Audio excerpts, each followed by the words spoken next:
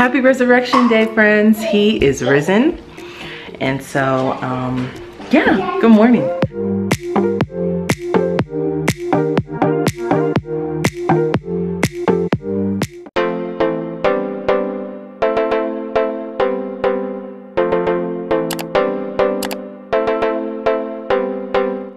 The girls are looking for their eggs around the house. We got up this morning and watched a video about Easter, because now they're old enough to realize that, you know, it's not about the Easter bunny. Even though I tell them that every year, but now I feel like they should remember it. And so we watched a video about Easter, and they came down and got their goodies and stuff. I told them it's from mommy and daddy and Nana, and the Easter bunny left some eggs. So now I gotta start cooking, girl. I have not prepped anything. Usually I prep a little bit the night before, girl, but I was tired, so I didn't. But let me tell you what our menu is going to be today. I'm gonna roast a chicken. I have some greens that my mom made me. We're gonna have a little bit of mac and cheese, a little bit of dressing, and probably some glazed carrots, and possibly some cream corn. I know that's a lot, but listen, I'm cooking today, girl. I'm not cooking for the next 2 days. So that's the menu. Zara's gonna be my sous chef when she's done looking for the eggs and everything. And so I'm gonna start off by making my cornbread for the dressing. Ooh, girls. I can't open this. You want the candy? You want cotton candy, girls? We didn't even eat breakfast yet. Oh. Just a little bit. Like a carrot. Okay.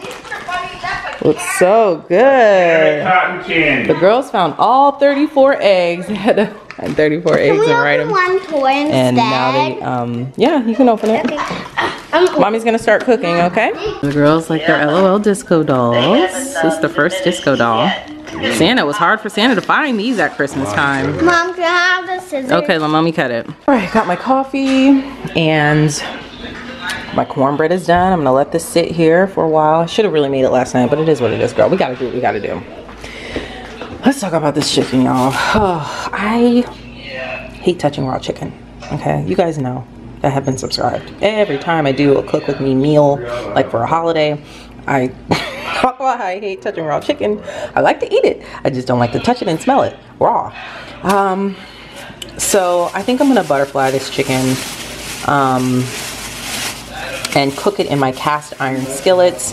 I'm gonna use the Stovetop Kisses recipe. Love her channel for cooking. Oh man, talk about delicious meals. You guys should go check her out. I'll leave a link in the description box. But yeah, she roasted like it was like a sweet and tangy kind of chicken that she did. I'll probably, you know, do my own spin just using the seasonings that I have here and just go from there. But yeah, I'm gonna just sit this out for a little bit and let it get to be room temperature. I'm going to sit down and eat my coffee so I don't have enough energy today, and then we'll start on the dressing. Okay, my sous chef is shredding the cheese for mac and cheese. Very good, baby. So I have to improvise because I don't have everything that I typically have when I make a holiday meal. I did not have any celery to put in my dressing. But I did have a bell pepper, so I am using celery seed seasoning to make it hopefully taste more like celery. And of course I have sage and poultry seasoning, black pepper, garlic in here. So I'm going to let this cook down so that the peppers get soft. Turn that down a little bit. I have my seasoned water here. Seasoned it with, if I had extra chicken stock, I would put chicken stock and boil the macaroni noodles in chicken stock, but I don't have extra chicken stock right now. I just have enough to make my dressing and some gravy for my chicken. I still have not started my chicken yet, but I want to get everything else set and ready, and then I will go ahead and clean my chicken and season it and everything. All right, so I'm getting ready to brown my Jimmy Dean sausage. Now I typically use sage, but this is just all we had. We had a half a pack of the regular sausage, so I'm going to brown that up for the dressing. Okay, I'm only doing a half a box of Barilla macaroni because, I mean, I have a whole nother box in there. I just don't want to open another box, and it's just us, so I'm only going to do a half a box, which is a half a pound. Yep, we're going to stir it. Go ahead and get a big spoon out, babe. My sous chef has finally joined me. This one? She was playing, no, let's get a plastic one. She was playing with her, this one, wait. She was playing with her, Easter? Yeah, her gifts. LOL big doll. Yeah. Where's the other spoon? Let's find it, hold on. Couldn't find the spoon, so we'll just use a little one. Go ahead and stir it. Just stir it one good time, that's it. All right, that's good, baby. and we're gonna let it cook for 7 minutes. Okay, macaroni's al dente. I drained it and put it back in this hot pan. We're gonna add our cheese, our sour cream, our heavy cream because I don't have half and half. Stir it up. Our seasoning, which is just gonna be white pepper, a little bit of garlic, maybe a little bit of paprika for color. I don't know. I usually don't add paprika, but since all of our cheese is white, I may. And then our eggs, and we'll be ready to bake it. Good job, girl. Good job. Okay, that's good. Let's mix that up. Take your spoon and mix that up. Hold the spoon the other way. There you go. Mix it. Mix it. Let's add some heavy. It's gonna be a beautiful white macaroni. Let's add the heavy cream. Okay, we added about a 1/4 stick of butter. We're gonna add some more cheese and our heavy cream. Okay, so I had to get creative with this because we only had one kind of cheese, which was this 3-year cheddar. I added a lot more seasoning than I typically do. We added white pepper, some smoked paprika, mustard, garlic, salt. And now I feel like it tastes good, of course, and an egg.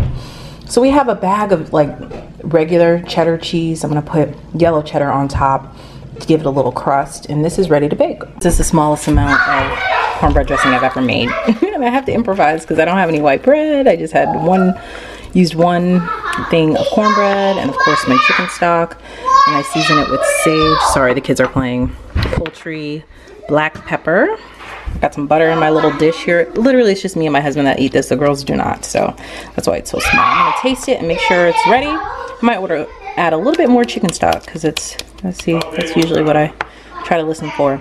Taste it, see if it needs anything, and then it'll be ready to go in. Here's our dressing. It's all ready to go. It's kind of thick, so it will take a little bit. It'll probably take a normal 30 minutes. This will be done in probably 20 minutes, 20, 30. It's not as thick as I typically make it, but I'm not gonna put these in yet. I'm just gonna wrap them in foil, and I'll get ready to put them in the oven in about 30 minutes or so. All right, y'all, it is time for me to conquer this chicken, okay?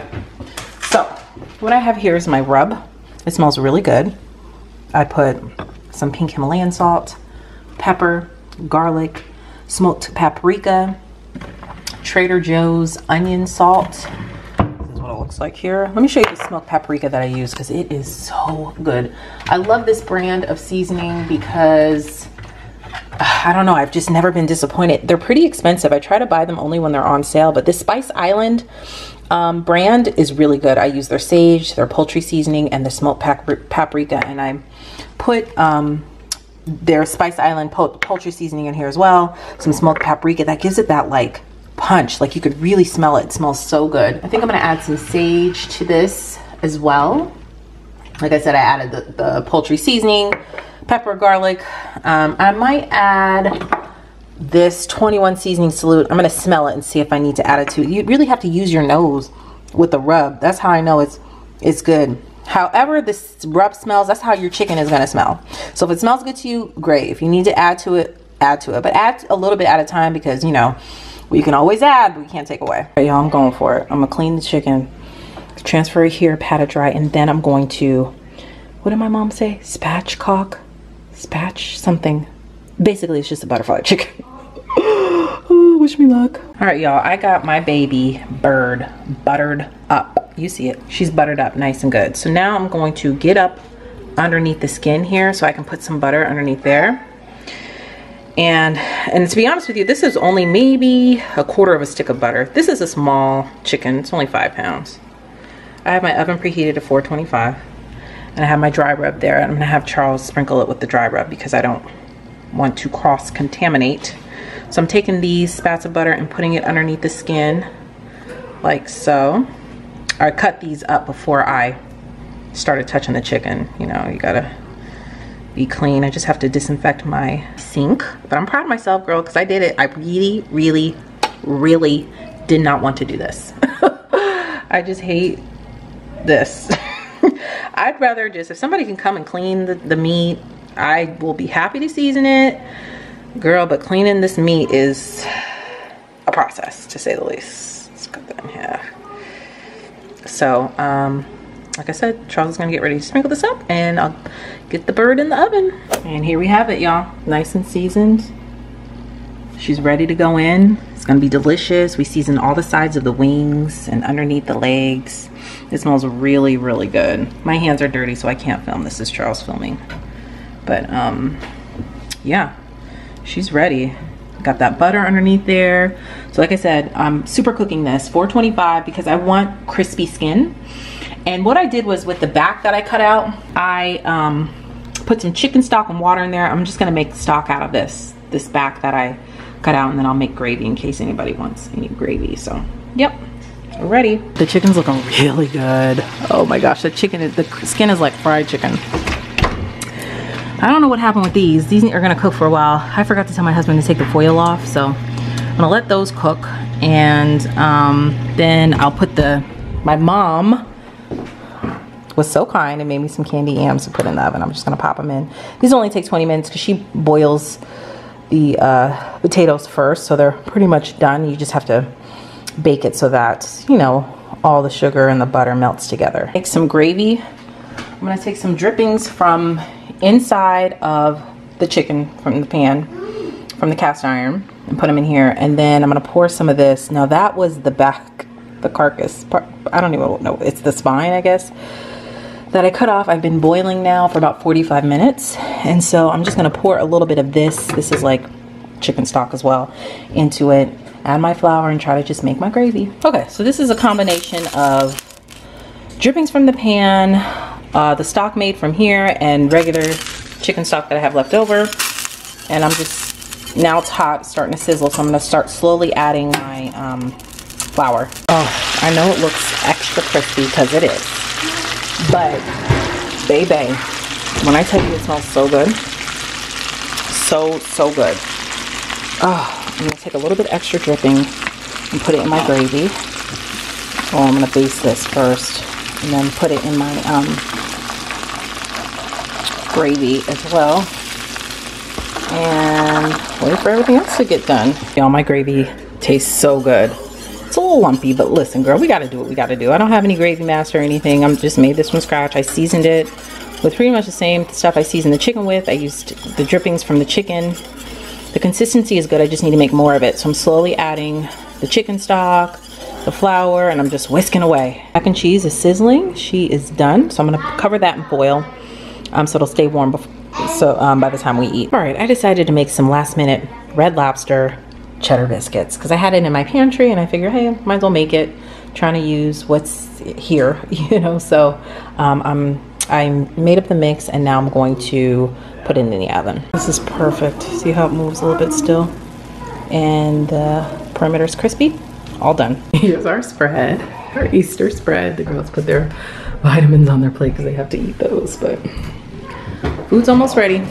So I found these old kitchen towels that I have that are Easter themed, so I've just put these in the center. I think it looks cute, and little Easter decorations. I am gonna be bringing the food over here, so it's kind of like we'll all be able to just serve. I'll be able to just make everybody's plate once we all sit down. So I'm gonna go ahead and do that. Okay, here's our spread. Oh, I forgot the greens. I gotta go warm those up. I cut the chicken up. We have our Red Lobster cheddar biscuits, some candy yams, cornbread dressing, macaroni, and let me get the greens. Bon appetit. Getting ready to FaceTime family for our Easter dinner. Later. Okay, a couple of hours have passed. We had a great dinner. Our kitchen is mostly cleaned. So now Zara and I are, that's right, we're making brownies for dessert. Mixing it away. We are all stuffed. I cut the brownies really small for the girls because it's getting kind of late. It's 7:40. Well, it's not late, but it's 7:40 and they have school tomorrow, online class, so they'll be going to bed probably within an hour. They took a shower earlier when I did, so they're already bathed. And yeah, that's it. I hope and pray that you guys had a wonderful Resurrection Day, Easter Sunday, and I'm just looking forward to the next week and just getting things done, getting a more structured routine. I kind of talked about it in my live. I'll be doing weekly lives now. Friday nights, girl, it's an unwind with me. It's a conversation and cocktails. It doesn't have to be an alcoholic cocktail. It could be juice, it could be water, it could be a beer, it could be wine, whatever you want. Just for us to I don't know, just get things off our chest and just to connect and chat. I love doing that with you guys. So I'm looking forward to that. So now I'm gonna get their homeschool areas ready, making sure they're Chromebooks are charged, pencils are sharpened, everything's printed out that we need for the upcoming week. And yeah, then we'll go. I'm gonna get some Bible study time done. I'm gonna read my Bible because I didn't read it earlier today. So I'm gonna read my Bible and then just hit the bed, girl, because I was on my feet all day cooking and your girl is tired. So thank you guys so much for watching. If you haven't hit that subscribe button yet, you can tap my picture up above, and you can also check out my previous video right over here in all of my social media platforms, all listed down below. Thank you guys so much for watching, and I'll see you in the next video. Bye.